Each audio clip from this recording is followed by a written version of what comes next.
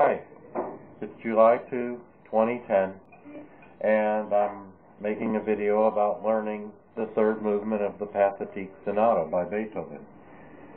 I used to know this pretty well, and so I'm actually relearning it because I sort of forgot it. And there's a couple of comments I just wanted to make. One is that this is a particularly good piece for breaking into little parts because it doesn't really require any super technique like really super fast scales or anything, except for just a couple of very short ones that you can really work on. Another thing, I like to work on memorizing things from the end and work backwards for a couple of reasons. One, I'm always working towards something I know better, which I like. I'm not tempted to stop and not get to the part that I need to work on. And then, well, there's a couple other reasons, but I usually do like to memorize from the back. And so on the Pathetique, that means that I start at the back.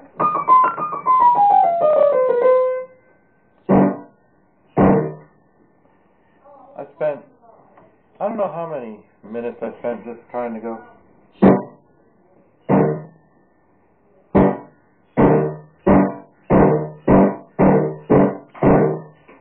And then the scale, of course. The thing to do there is to just break it down into little pieces.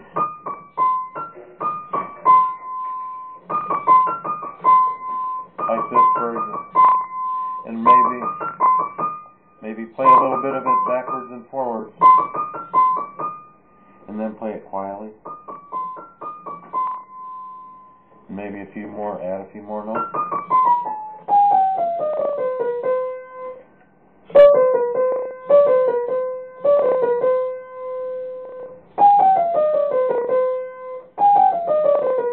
I might have spent a couple of hours just on this part. It isn't magic, it's just that I want to have it just right. It's the ending, it's the last thing they're going to hear. I want it to be right, I want it to be bold, and I want it to be even. I want the notes to be connected, but not overlapping. So it's... And the slower you go, what I learned about practicing is slowly and quietly. If you can't control something slowly and quietly, then you're not going to be able to control it fast or loud. Sometimes it seems like that, but what you're really doing is covering up imperfection. So,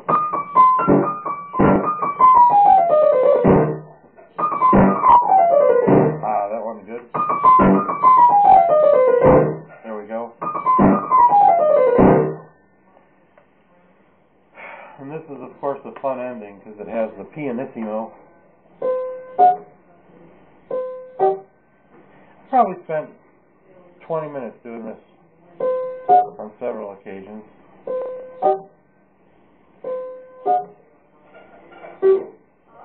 This isn't too rough, but going, because I don't want because here we got, and I want the F sharp to be louder than the E flat, and just the right amount louder.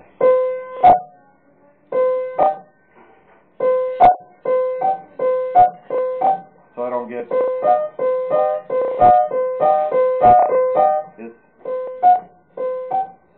you have to hear that top note, so it's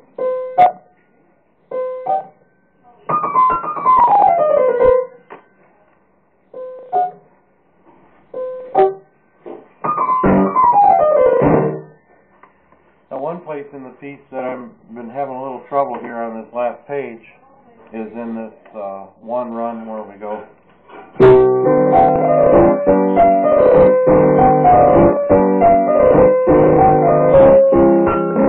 Right here.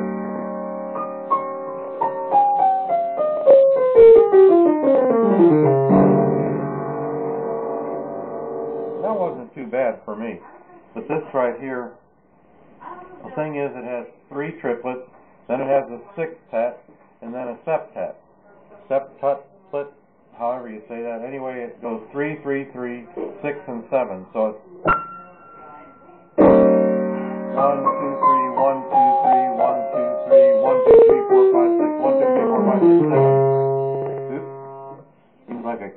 yeah, 1, 2, 3, 4, 5, 6, 7, and then bam. So it's actually the 8th note is the D flat. So we've got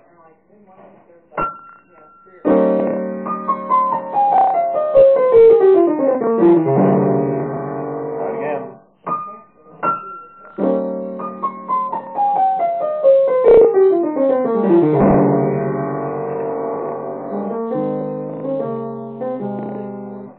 Okay, and then just to get an idea, I'll play the last page in 2 lines here at the end, and I'll play it kind of quietly and see if I can play it well. And when I learn to memorize it and play it well all at the same time, I'll also be able to play it up to speed almost automatically.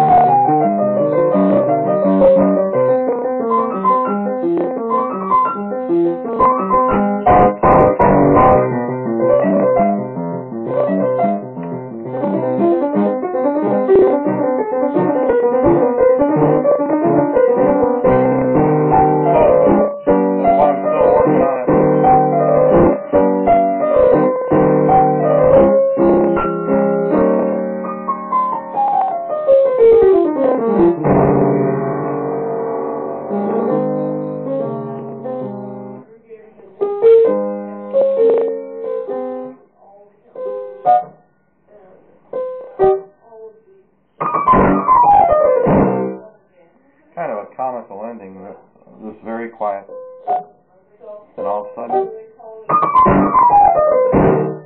see if I can play that fast. I may not play it well, but I'll play it fast just to get an idea of the tempo.